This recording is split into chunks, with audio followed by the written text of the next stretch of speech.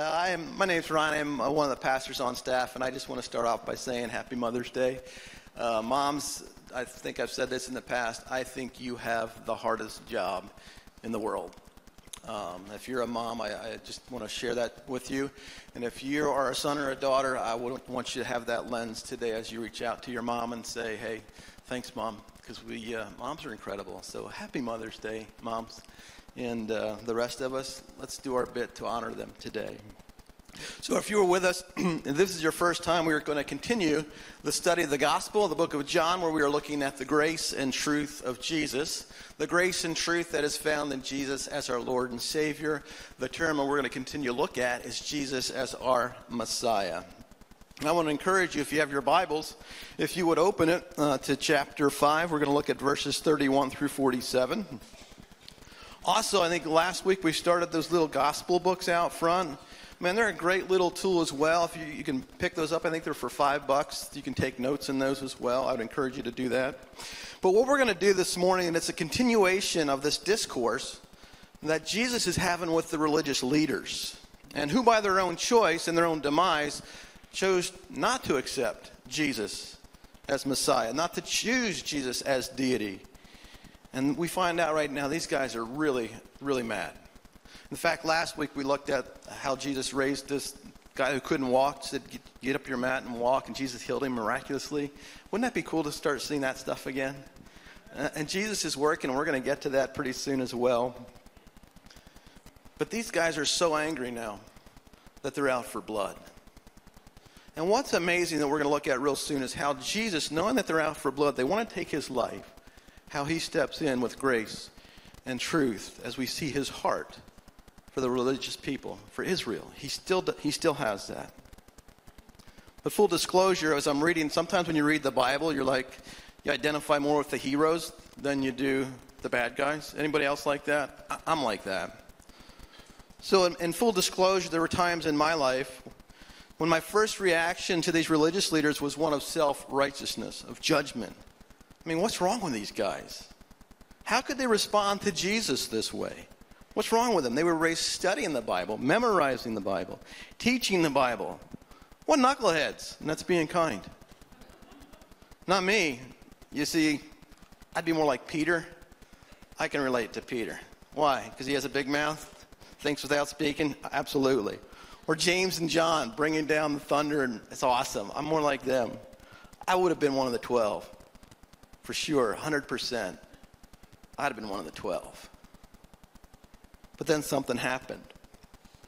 You see, the more time I spend in the Word, the more time I worship, the more time I pray and meditate, the more time I spend in the community, God began to work in my heart. And I can no longer stand here and say, I can't judge them, because now I find out that I relate to them. I get them. I know why they're thinking that way. You see, God is like saying, Ryan, there's days that you relate more like the religious leaders in our relationship than you think you're one of the 12. And that's okay, because you need me as your Messiah and your Savior. And then God in his loving kindness and goodness says, Ryan, can I show you your pride? Can I show you your wrong expectations and your self-righteousness? And so now I come to the Bible with a lens of humility, dependence, longing to be with Jesus and to know him. Realizing that I need a Savior, just not for eternity, but for today. I need him every day in my thoughts, in my work, and in my relationships. And so do you. So I want to encourage you. Let's look at the Bible today and see what Jesus has in store for you. We're going to break this passage into two sections. We're going to begin with chapter 5, verse 31. If you have your Bibles, please follow along with me. John records this. If I testify about myself, my testimony is not true. There is another who testifies about me, and I know that the testimony he gives about me is true. You sent messengers to John, and he testified to the truth. I don't need human testimony, but I say these things so that you, religious leaders, so that you may be saved. You see, John was a burning and shining lamp, and you were really willing to rejoice for a while in his light. But I have a greater testimony than John's because of the works that the Father has given me to accomplish. These very works I am doing testify about me that the Father has sent me. The Father who sent me has himself testified about me. You have not heard his voice at any time, and you have not seen his form. And you do not have his word residing in you because you don't believe the one he sent. Now what's amazing here is we witness Jesus continuing this discourse and this conversation with the religious leaders who, keep in mind, they're circling for blood. They want him to kill. They're ready to kill him. And we see these two amazing things come out of Jesus. First of all, it's this longing that he has in his heart. It's the same longing that his Father has in his heart for Israel, for these religious leaders. He longs for them to know who he is. We see this in Matthew chapter 22, verse 37, Matthew 23. Jesus says this, Jerusalem, Jerusalem, who kills the prophets and stones those who sent her. How often I wanted to gather you, children, together, as a hen gathers her chicks under her wings. But you were not willing. Isn't that amazing? They're coming out for blood. And God the Father's heart and Jesus' heart is still like, can I gather you guys up? I want you. I want to protect you. I want you around me. I want you to know who I am. But they didn't want him. And he's like, you know what? I'm going to continue to reach out to you in your own thought. Because Jesus knew they were educated. He knew how they thought. He goes, you know what? I get that. So I'm going to come down to your level one more time and speak to you, hopefully, as you are thinking. And we see this in Deuteronomy 19:15. Jesus reminds them, one witness cannot establish an iniquity or a sin against a person. Whatever that person has done, a fact must be established by the testimony of 2 or 3 witnesses. Which brings us back to some testimonies that are going to point to Jesus as Messiah. And hopefully, his heart is that they would see this and accept this, but we already know they will reject it. So we're going to look at some of these testimonies that point to Jesus. So I'm going to invite you. Let's pretend we're out cruising on Mother's Day. We're all in the car, the van. Do you guys drive vans anymore? Are vans still made? All right. Let's pretend we're all on a family trip on all motorcycles. How's that sound? There we go. Yeah. Let's stretch moms today. And some of you dads. Kids will love it. But we're traveling down this road towards Jesus, and there's going to be a lot of signs that are pointing to Jesus as Messiah. And the first sign we're going to come to is this. The first sign is the life and testimony of John the Baptist. Let's look at this. Verse 33 in John chapter 5. Jesus again says, you sent messengers to John, and he testified to the truth. I don't receive human testimony, but these things I say so that you may be saved. John was a burning and shining lamp, and you were willing to rejoice for a while in his light. You see, when Jesus first came on, even the religious leaders were getting all excited. They were excited. Messiah's here. Something's going to happen. But then the reality came in, and Jesus started doing and saying things that they didn't like. So their expectations didn't meet the outcome of what was going to happen. Let me share it to you a little bit like this. You ever follow a sports team in the summertime, and they're looking good, and then they're looking good in the fall, and all of a sudden they get to the Super Bowl, and they lose? Was that too soon? You get it, don't you? You have expectations of the way things are going to happen. And when the reality hits, you're like, nah. And we can discuss a whole other sermon on Philly fans, but we're not going to do that today. But we will look at when someone doesn't measure up to what you think should happen, how it impacts us. Correct? Even kids. Remember when you were young and you couldn't wait to get out of your parents' house? You said, I can't wait for the day that I graduate from high school or college. I don't have mom and dad over top of me anymore. I can be my own person. And then you get out there and realize how much mom and dad really carried. And I'm not talking just financial stuff, but we can start there. Let's talk about planning dinners. Let's talk about who's putting gas in the car? Oh, by the way, when you drive a car, you have to have insurance. What about paying your rent? What about renter's insurance? What about the thing we never like to think about all the time is the weight and responsibilities that come with it. You're like, I'm so anxious to get out and be on my own. But then one day you wake up and realize how much headspace, how much responsibility that your parents carried every day. I think if you knew that from the get-go, we would still be at home with mom and dad. But we're not. So these misplaced expectations, I get it. And so this is why I can relate to the religious leaders at times. Like, you know what, Jesus, you're not who I thought I wanted. And we still struggle with that today, don't we? There's parts of Jesus as Messiah that we like and parts that we don't. I like the idea where I can come and ask Jesus, my Lord and Savior, for eternal life. But that everyday thing where Paul says in Galatians 2:20, I've been crucified with Christ, therefore I no longer live, Jesus lives in me. That's hard. Amen. So I can relate sometimes that Jesus, the Messiah that I see in Scripture, it's like, that's hard. And then some days, if I'm honest, I want his approval on my life. I don't want to give my life to him. So let's look now at what John did. I love how we see John as this burning and shining lamp. See, John's whole purpose was to point people to Jesus, to point Jesus to Messiah. And this word we find, this burning and shining lamp, it talks about a light that was kindled inside of John. It just didn't happen. Someone reached inside of John and ignited a flame in him. We all know who that person is, don't we? That's Jesus.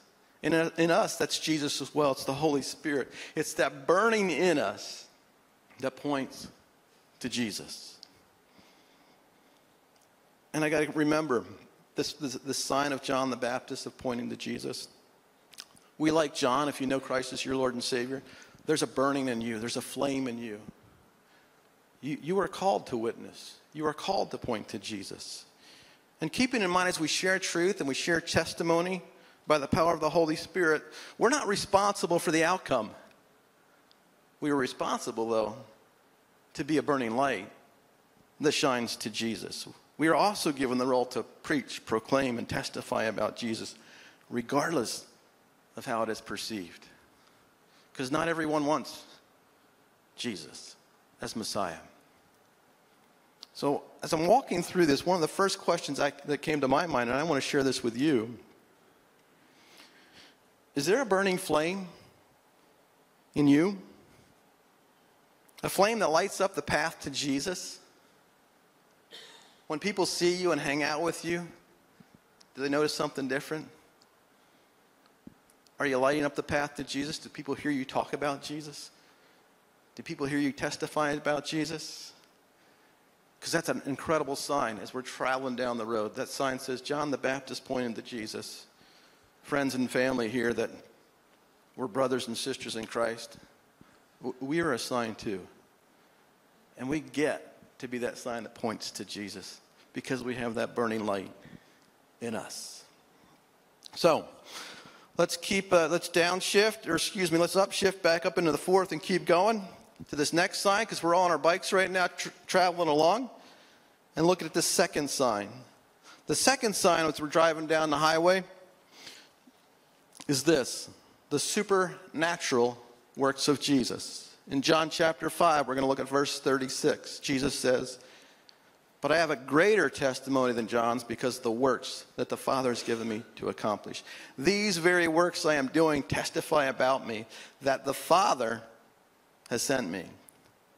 And Jesus has been loving on people, as we're reading in John, in supernatural ways. And it's incredible, isn't it? I mean, his first miracle was turning water into wine, which is awesome, unless you're a Baptist. And then you're like, whoa, can't do that. But then he grows. This last one, can you imagine watching someone who couldn't even get off a mat, watching tendons and muscles grow, that he picks up his mat and walks? Why? Because God the Father loved them, and God says, I'm going to show you my love by recreating flesh and bone. That's amazing. These supernatural works of God. In Acts chapter 2, verse 22, we read this. Again, the Father's longing for Israel. Fellow Israelites, listen to these words. This Jesus of Nazareth was a man attested to you by God with miracles, wonders, and signs that God did among you through him, just as you yourselves now see. Now, if you've been with us for a while, you can see it next. We are continuing to want to learn more about the role of the Holy Spirit, the role of more of the supernatural that he wants to do here. We as elders have been wrestling and praying through this as staff and even as people, where we want to walk more in the power of the Holy Spirit. And as we're doing this, testimonies of healing and restoration are beginning to increase. And I want to share with you too, if I would have read this passage in my youth, and even in college, I was one of those guys that said, Jesus doesn't do this stuff anymore. I was a true hardened cessationist. In fact, when I went to seminary, I came out of seminary still making fun of people who walked in these. So I had a lot of repenting to do. But God in his goodness, when he started taking me overseas, he's like, Ryan, can I start showing you something? And then he brought me back and started expanding my comfort zone. So through a lot of his love and kindness and studying and surrounding myself with people that I loved and respected better, like Ryan, can I share you what Jesus is doing in my life supernaturally? He began to change me. And I just wanted to share with you all the testimonies that are happening here at Next. God is still moving. Amen. Can I just share a couple with you already?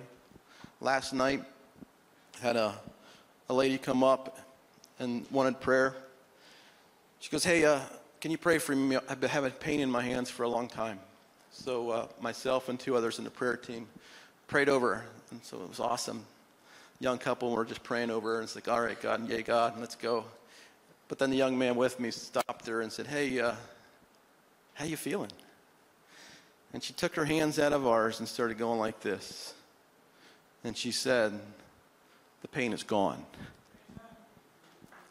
Yeah. And that's just one. There's more happening. Now, do we need to do that to prove Jesus' works? He doesn't have to do that. But what I want to encourage you with is Jesus is beginning to stretch our comfort zone with who he is. And when he wants to show up and love us in supernatural ways, let's not get in his way. Let's join him. So as we look over this sign of Jesus' works and miracles pointing to him, here's my question for you. Wherever you are in your journey with the Holy Spirit, are you bringing Jesus, the Bible, and most importantly, humility? Because Jesus is still doing supernatural works to love on people, to point people to him. And again, I'm asking you, wherever you are in your journey with these supernatural works, are you bringing the Holy Spirit, the Scripture, and humility? Because he is moving. It's awesome to see him move. It's a great sign, isn't it? All right, let's jump back on the highway now. The third sign that's coming up as we were pointing to Jesus, the third sign is this: the testimony of God the Father. So if you're on a cruising bike, slow down a little bit. If you're on a Speedster, a Gixxer 1000, you're not going to miss this, so slow down, Andrew, and read the sign. It says this: the testimonies of God the Father point to Jesus. Pretty cool. Jesus says this in verse 37. The Father who sent me has himself testified about me. You have not heard his voice at any time. By the way, you haven't seen his form. You don't have his word residing in you because you don't believe the one he sent. Again, Jesus is reasoning with them once again, saying, the Father himself says, I am who I say that I am. The God of the Old Testament, the one you've been studying your whole life, who you've been memorizing since you were a teenager, that God, that Father, yeah, he's my dad. We are one. And they will not choose to believe this. Why? Because he is not matching their expectations. He is not matching, living up to their theology. He is not living up to their expectations. And now Jesus begins to press in more on the heart motivations. And he says this, and it's very, very eye-opening. He says, you know what? You've been studying the scripture all your life, but you don't know his voice. You've never seen him, and his word is not in you. In fact, if you want to know his voice, it comes through me, Jesus, as Messiah. You want to see his form? It comes through me, Jesus, Messiah. And you want his word to reside in you? It comes through me, Jesus, Messiah. You see, this is still true for us today as it was in the Gospel of John. Through Jesus, we can know his voice, we will see his form, and his word can live in us. But the first step is confessing our sin and asking Jesus to forgive our sins and come to be our Lord and Savior. That's what Jesus offers. Now, for the sake of time, I'm just going to look at two of these briefly, knowing his voice and his word in you. Because when we see him, that's going to happen one of two ways. Either when Jesus comes back or when we're with him in heaven. And oh, by the way, is anyone longing for that day to return sooner or later now? And I'm not talking just for political reasons. I'm talking about the brokenness of the world. The evil is increasing. I'm longing for that day to come. But I also want to encourage you, let's go back to the first sign. There's still a lot of loved ones that I know that need to know Jesus. I want to be that sign that's pointing people to Jesus. So my first question here is this, in this sign of knowing Jesus. Do you know God's voice? Is his word living in you? How do you hear God's voice, right? It's one of the things I get asked a lot. In this past Tuesday when we did one of the Holy Spirit nights, and I just thank God that Pastor Joe is just doing a tremendous job leading us through Scripture, leading us to truth, and being patient with and pointing us to God. But one of the things he asked is how many people hear God's voice? And I looked around, and I'm getting more and more encouraged by people that raise their hand. So I get this asked a lot. Does God speak? I'm going to say absolutely he speaks. Yeah, he does. What's his main way of speaking? Let's go back to the scripture. How about that? When we come and say, Holy Spirit, speak to me through your word. You ever have those times in the word where you just read and things are popping off the pages? It could be encouragement. It could be some hope. It could be conviction. You know, that part of the Messiah we don't like. But he speaks. He speaks through his word. A lot of times I hear people, and this happens with me too, you ever get an impression when you're driving down the road or when you're sitting with God and he says, oh, by the way, it's time for you to reach out to this person or that person? Yeah. I know a lot of people that get words from God. You know, God wants to replace your fear with hope. He wants to replace your anger with love. It's happening. I know sometimes people get pictures from God. They show you pictures. And what are all these things doing? It's just God's way of loving and speaking on you. God speaks through worship. And not just song, worship. I had the chance to go out to Colorado to spend Easter with my son at Fort Carson, and I've never been to Colorado. But when I walked and saw the mountains, I'm just like, you got to be kidding me. God, you did all this, and yet you know me? He's speaking. The question is, are you developing your ears to listen? My heart for next is that we continue to be a place where people no longer question, does God speak to me? We're going to be a place where we're going to be helping people hear his voice. That's awesome. So my question for you, do you know his voice? Are you spending time cultivating it, listening to it, and obeying it? Because your Father will speak to you. And the amazing thing is when he speaks to you, his words are in here. It's different than me giving you a word from God. When God speaks directly to you, it's like, wow, did he just speak to me? Yeah. Why? Because he loves you.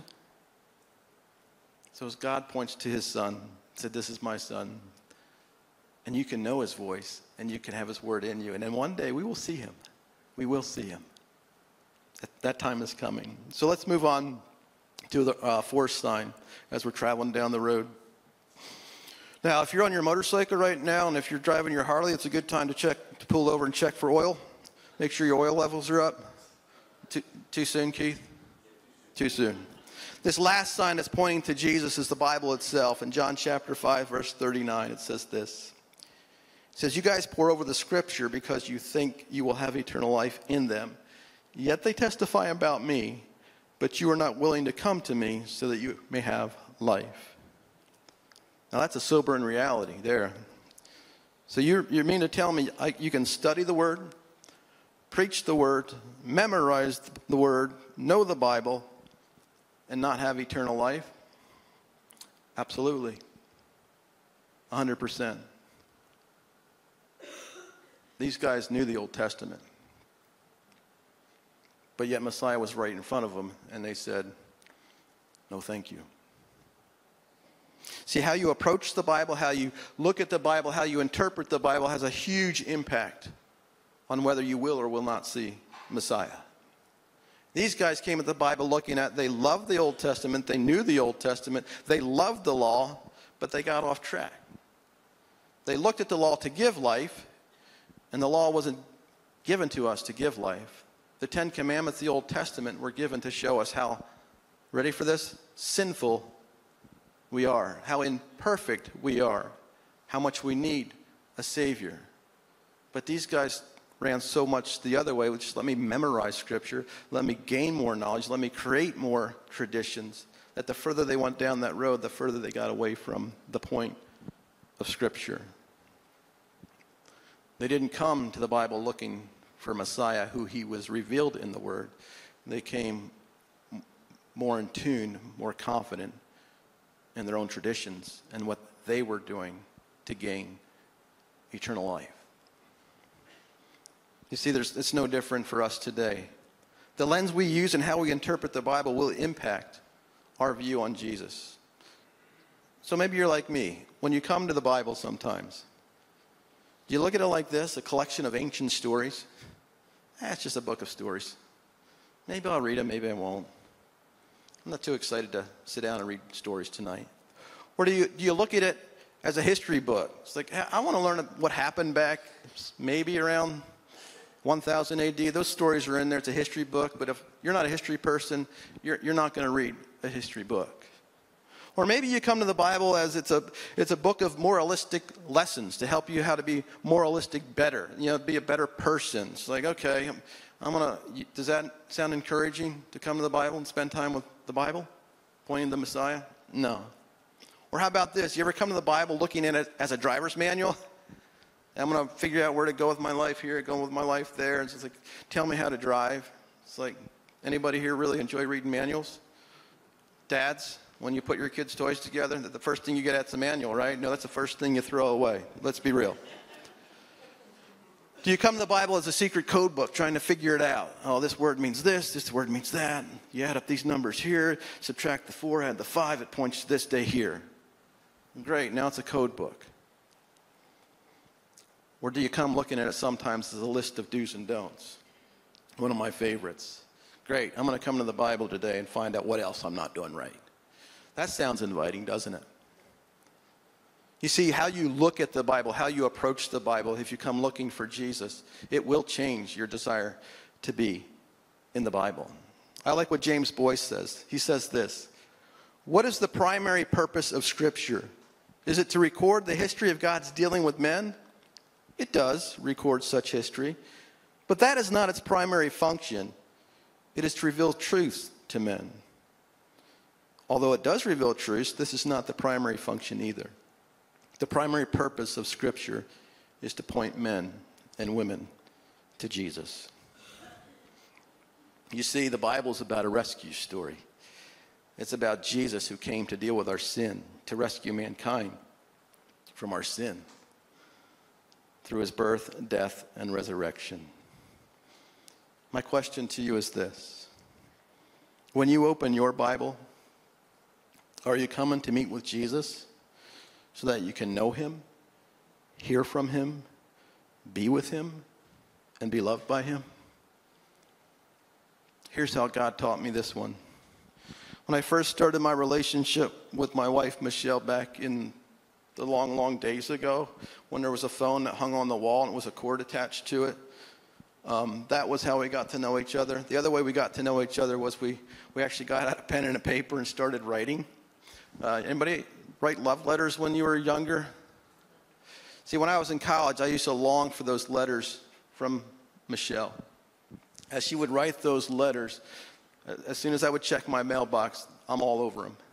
I didn't care if I was studying for a test, didn't want to go work out, didn't want to go to the cafeteria. I sat down, ripped that letter open, and I read it. Not one time, but probably 2 or 3 times. And then I went out and came back and read that one again. What was going on in those letters? Those letters, I was learning about my bride-to-be. I got to know her heart. I got to know what she loved. I got to hear her dreams. I got to know what hurt her. I got to know what encouraged her. Those were letters. And what else did I do? We spent a lot of time on the phone. One of the most favorite things in my life that I have right now, that it really brings joy to me, is my wife's voice. I got to hear her voice. I could pick it out anywhere at any time. But I worked at it. It was intentional. And those are the visions, the illustrations I want to give to you all. Does that sound like a different lens to come to the Bible with? Hey, I get to meet with Jesus today. I get to experience his love, his forgiveness. I get to experience everything because you know what? I need Messiah, not just for eternal life, but I need Messiah as a Savior today. Now let's press on. This last sign as we're cruising down, this fifth sign is not so much a sign as it is flashing red lights. It's looking down at your motorcycle, your instrument panels, and all your lights are flashing. There's something wrong. There's danger coming up. And what is this danger that God wants, what he's going to tell us about here? In verse 41, he says, I do not accept glory from people, but I know you do. That you have no love for God within you. I have come in my Father's name, yet you don't accept me. But if someone else comes in his own name, you will accept him. How can you believe? Since you accept glory from one another, but don't seek the glory that comes only from God. Did you see the main hindering thing here? The religious people, these religious leaders, are more consumed and more driven by what people think about them. We call this the fear of man or the applause of men. When you care more about what people think about you than what Father God says about you or what Messiah says about you. You see, they had no love for God because they don't value God. They don't value his love. They don't value his glory. What they value, what their glory is praise and respect and control. See, these are the guys who wore the brightest and best clothes when they would go out in public. These are the guys who wore the latest and greatest clothes out in public. When they walked around, they wanted people to notice them. And they noticed people noticing them. They liked that. They're like, oh, you're a religious leader. I can tell by your clothes. You're set off. You're apart. And they liked people noticing that they looked that way. These are also the guys that prayed so loud that people could hear them. They would walk into the temple or on the streets and pray these incredible prayers so that you and I would stand in awe and say, oh, they must be so close to God. Did you hear the way they prayed? That is awesome. They wanted that. They longed for that. That was their glory. That people would say, you're an incredible prayer, whatever that means. These guys memorized Scripture and studied Scripture. They knew, and they knew the Word. And with that knowledge comes power. Because people would come to them, and they would be the ones to instruct them. You can do this, you can't do that. Oh, listen to me. Why? Because I've been learning this since I was a child. And oh, by the way, can't you see the way I dress and how I pray? What else were these guys doing? These guys were the ones that made sure people did with their money in the temple. These are the guys that brought in their 2-pound bag of coins in the box and made sure that it's quiet and everybody's listening. They dropped it in and it made a loud thud. Unlike the woman over here that had a little coin and said, this is all I got. In fact, when I drop it in, no one's going to hear it. And lastly, these are the guys that would publicly state how much better they were because they weren't the worst of sinners. Does this resonate with you? So yeah, the approval and the applause of men was their God. And they did not need or desire to love God. There's no room for God when there's arrogance, pride, self-righteousness, control, and power on your throne. And that's sobering. I wanted to share with you also real quickly, one of the new ministries we have is called Regen. And when you hear about regeneration, it's a 12-step biblically based discipleship course. But if you're like me, you're like, oh, 12 steps. You think the 3 big ones, right? It's about alcohol, it's about substance abuse, and it's about porn, right? But I can tell you after almost 5 years now, you know what's itching its way, moving its way up to the top of the pile? The fear of man, pride, wanting to be accepted. I'm just like, so when I told you earlier, I can relate to religious leaders. Yeah, I can. And I think, church, we can too. But God in his goodness says Messiah can help you with that. So here's the flip side of that. You know, when you humbly surrender and confess your sin and accept Messiah, as the Bible says he is, you're rescued. You're rescued from your sin. You have eternal life. The love of God is in you. The word of God is in you. There's no judgment. You're accepted. You can know God's voice. You can have his word dwell in you. That's what we get when we accept Jesus as Messiah. I'm going to ask the worship team to come back up. And I want to ask you one more question. My last question. What do you desire more today? The glory and the praise from others, or the glory that comes from choosing Jesus as Messiah? You see, when we look at Messiah, let's just stop looking at Messiah as eternal life. We have a Savior for eternal life. We need a Savior every day. Every day. And you know what? He's there every day. So as these signs point to Jesus, I'm going to ask you this. Are you chasing the glory that comes from Jesus as Messiah? And as we close out this portion of the gospel, I want to invite you, don't leave here if the Holy Spirit's talking to you right now. We've started a prayer team ministry at the end of every service now. As we're standing in worship, and come on up. Why? Because this is crucial. This is crucial. This is a time for you to deal with your sin, to deal with your pain, to deal with your hurt, a time to be healed, just not physically, mentally, emotionally, but spiritually as well. Come up. The Bible points to Jesus as our Savior, and we need a Savior every day. Let's pray.